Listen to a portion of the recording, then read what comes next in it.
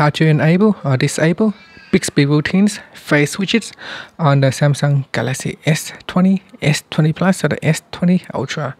Now the FaceWidgets will be on the lock screen. So first tap on the home key to go back to your home screen.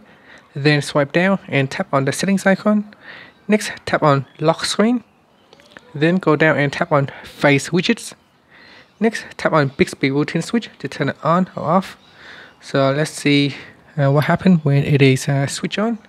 So this is the lock screen right here, and then to access that widget we just swipe across and then swipe across again until we find the Bixby routine.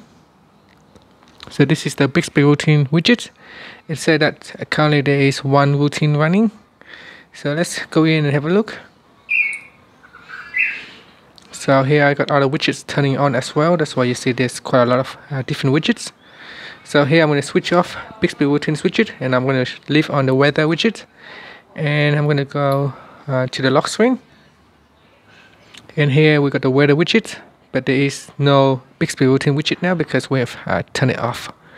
And that's it. So that's how you can turn the Bixby Routines widget on or off on your Samsung Galaxy S20 series. Thank you for watching this video. Please subscribe to my channel for more videos.